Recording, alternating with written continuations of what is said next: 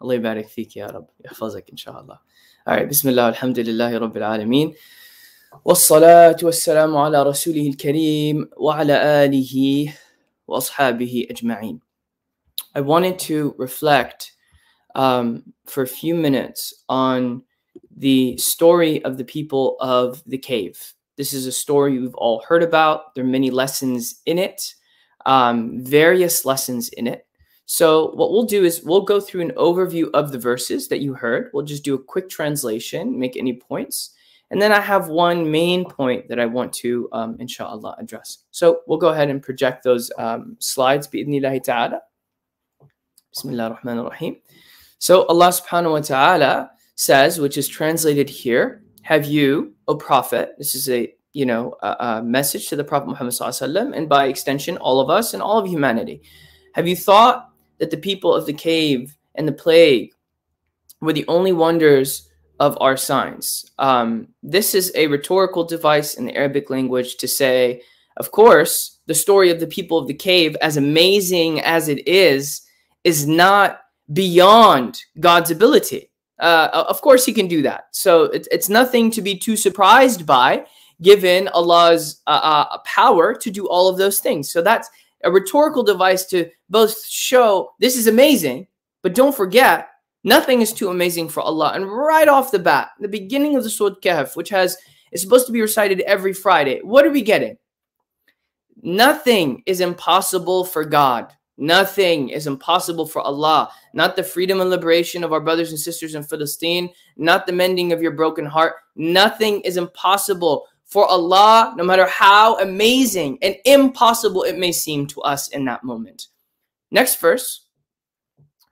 Allah subhanahu wa ta'ala is reminding us about the young people, youth.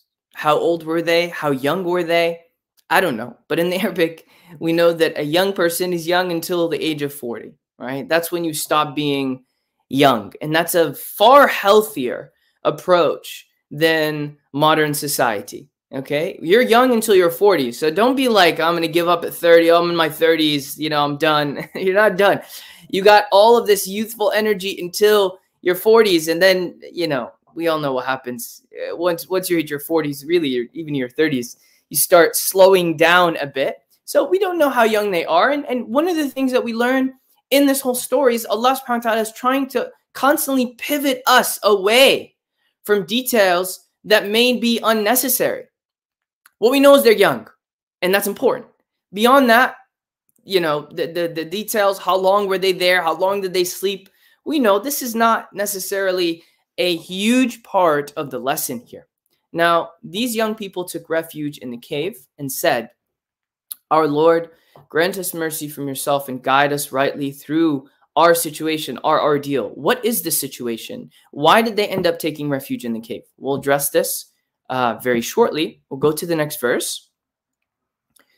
Allah subhanahu wa ta'ala, in response, he caused them to fall into a very long slumber for many years. Some say a century onwards, century plus. Again, we have speculations. That's not the important part of the story, but they were made to sleep for a very, very long time. Next verse. Then Allah subhanahu wa ta'ala, imagine being asleep for years and years, and then Allah subhanahu wa ta'ala raises you up. Why did Allah do that? So that we may show which of these two groups would make a better estimation of the length of their stay and to be assigned. Next verse. And this story is a sign for what happened, a lesson in what happened. They were young people who believed in their Lord, and we increased them in guidance. Now, this belief that they have manifested in a particular posture, in a composure. I'm going to talk about that very shortly. Next verse. Allah subhanahu wa ta'ala, in their faith, Allah strengthened their hearts when they stood up and declared. Now, I find this really beautiful because Allah could have said they had faith and Allah strengthened their faith. But he said they had faith and Allah strengthened their hearts, which shows you that in cultivating faith, our heart in all of its capacities is strengthened. So that's why iman, the word faith, also means security. Aman, which is the idea of feeling secure, safe within yourself. Allah subhanahu wa ta'ala is promising the one who has faith and cultivates that faith in God, their hearts, وَرَبَطْنَا عَلَى قُلُوبِهِمْ. You know, rabata is to tie, right? Their hearts became firm in strength, right? Like a knot that's untieable, unknotable, or whatever. What is it? Unknotting a knot? It's unknotable? I don't know. Whatever word we're supposed to use. And they stood up and declared, our Lord is the Lord of the heavens and the earth. We will never call upon any God besides him. Next verse. Allah says, or we should truly be uttering an outrageous lie. So these people of the cave are saying, of course, this is what we're supposed to do. Stand firm in faith. Never associate partners with Allah. Or we would be uttering an outrageous lie. To them, persecution, death, the most severe consequences a human can face in life are better than uttering an outrageous lie. So, you know, I wish President Biden was listening to this session, because clearly he does not care about a lesson like this. He'll quote a hadith before election, after election, in the midst of a genocide. Just now, he will quote a lie, a verified lie about what happened, the beheading of babies, to stir up more fitna. And Allah says, وَالْفِتْنَةُ أَشَّدُّ مِنَ الْقَتْلِ. This formula of spreading chaos for self-interest, God says, is worse than you killing someone, because that fitna will result in the massacre of many others. And it was the same disinformation that resulted in the murder of a 6-year-old child, Palestinian child, Wadia, in Chicago. What was his dhanb? What was his sin to be stabbed 17 times? Well, this is the consequence of outrageous lies. And this is why the people of the cave, kill me, persecute me, do whatever you have to do. I will not live a lie. Wallahi, this is one of the most powerful, powerful, powerful lessons of our time. How many people are living in absolute delusion because they do not want their luxuries to be diminished? So it is easier for me to go and stand with an apartheid occupation. It's easier for me to go and do this or that because I don't want to lose social favor. I don't want to lose, you know, monetary. I don't want to lose a business. I don't want to lose a customer. It's easier for me to do all of that and live an actual lie, unlike these young people who said, nope, we would rather do all of that than utter an outrageous lie. Next verse. Then they said to one another, these people of ours have taken gods besides him. Why do they not produce a clear proof of them? Next verse. Who then does more wrong than those who fabricate lies against Allah? Look at this.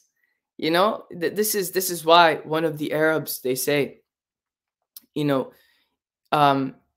if you get accustomed to lying, if you get accustomed, I forget the exact quote, you get accustomed to lying, that is, you're literally unraveling the very foundations of your morality. Because the moment you get accustomed to lying, nothing matters anymore.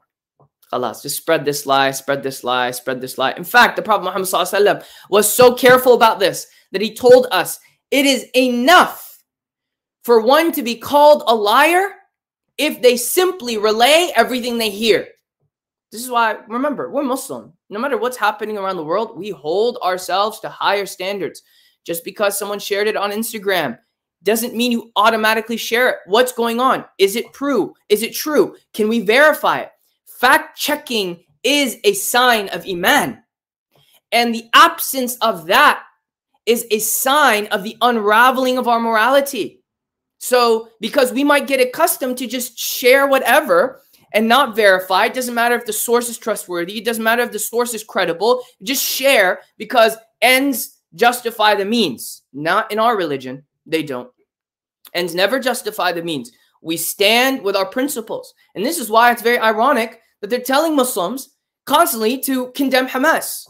They're telling us to condemn this group and that group and this group and that group, as if to say, right, we want to make sure that you Muslims don't want to murder children if that happened. And again, Allahu A'lam what happened. You know, you can't trust anything the illegal occupation says, right? Because they're pathological liars as a government. And it's not controversial to say that in the least. That is what they are. And so we don't want to deny what happened. What happened, happened. And if any innocent human being was murdered or killed, the fact that people are asking us to condemn this is deeply offensive. Why? Because unlike any civilization, Muslim civilization has been firm in our laws that did not change about the rules of combat from the beginning of the time of the Prophet ﷺ. No harming of children, no harming of women, no harming of elderly, no touching the mentally ill. You cannot harm non-combatants. You cannot burn trees. You cannot destroy infrastructure like Israel does with their carpet bombing of the largest open air concentration on the planet. This is all forbidden. So what do you think about an innocent person being murdered? What do you think about? You think we're going to stand for that when our entire civilization never engaged in any form of ethnic cleansing for the most part? You know, Christians, I mentioned this the other day. You know, I'm Syrian. Syria took, 300 plus years to become majority Muslim.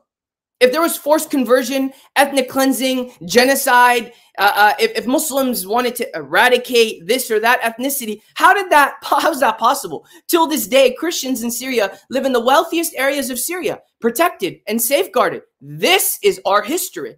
Knowing that that is our history, which reflects what our actual values represent and the laws represent, why are you even asking us to such offensive questions? And I say all this to say that we, because of that history, because of our iman, most importantly, we hold ourselves to higher standards.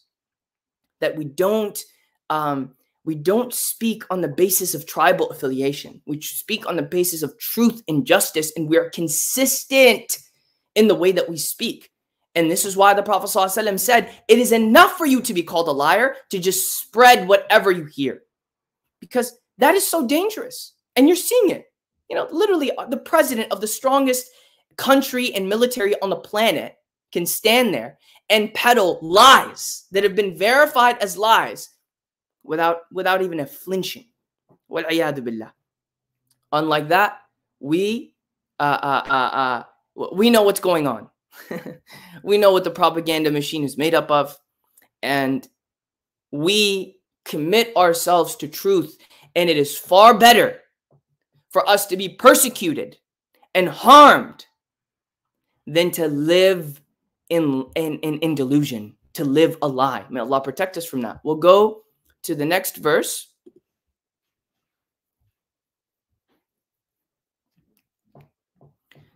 Since you have distanced yourselves from them and what they worship besides Allah, take refuge in the cave. Now, what you're seeing here, what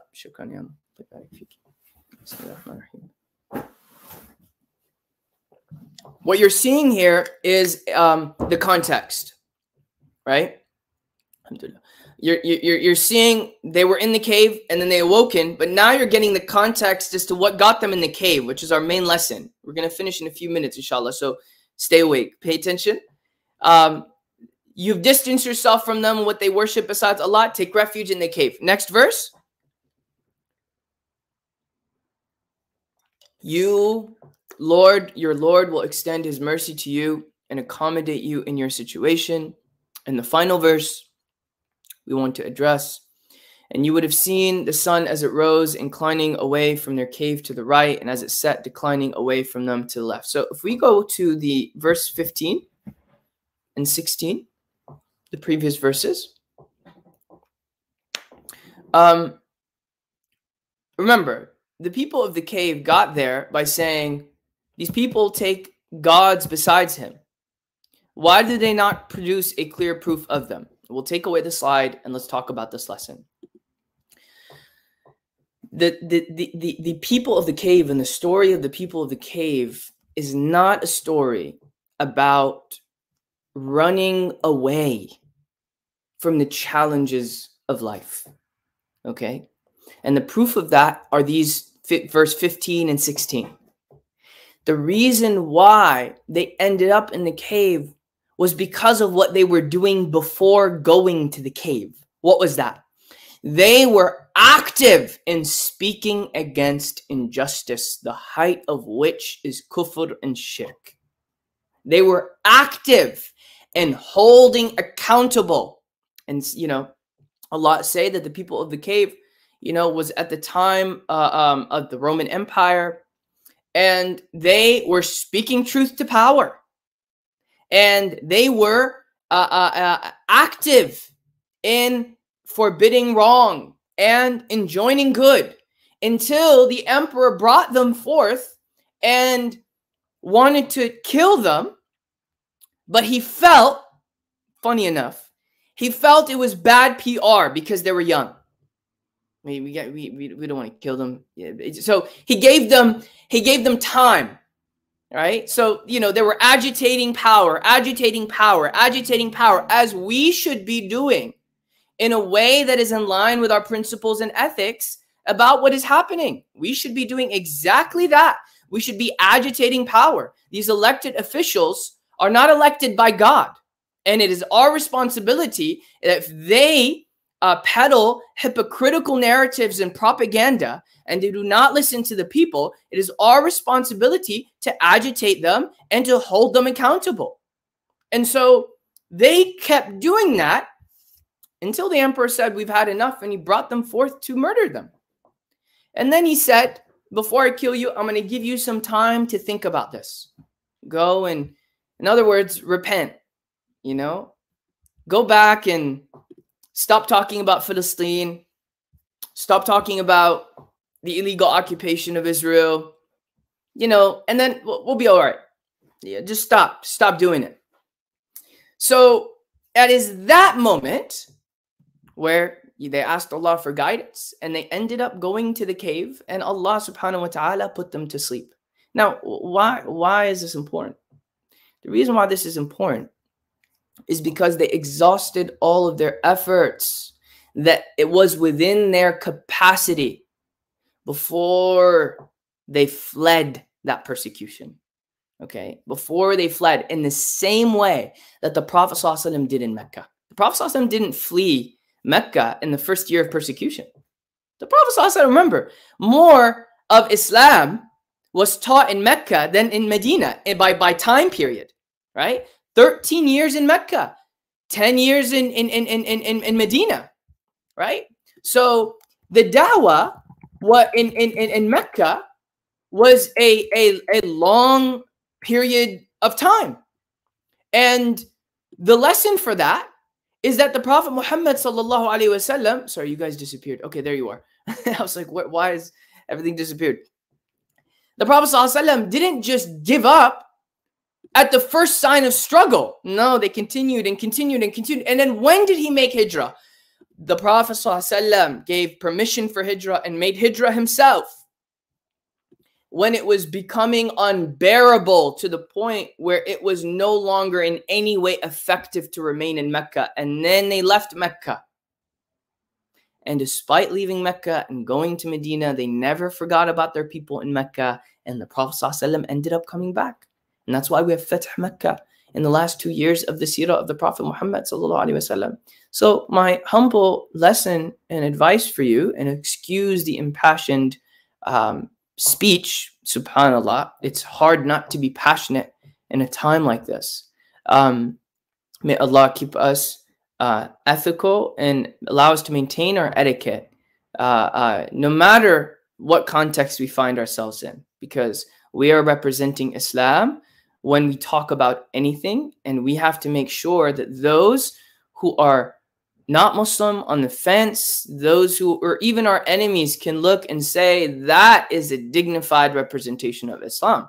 So even our passion has to have limits. But I want to leave you with a hadith of the Prophet sallallahu alaihi wasallam. 2 hadith, and we're going to balance them in 2 minutes and then we end.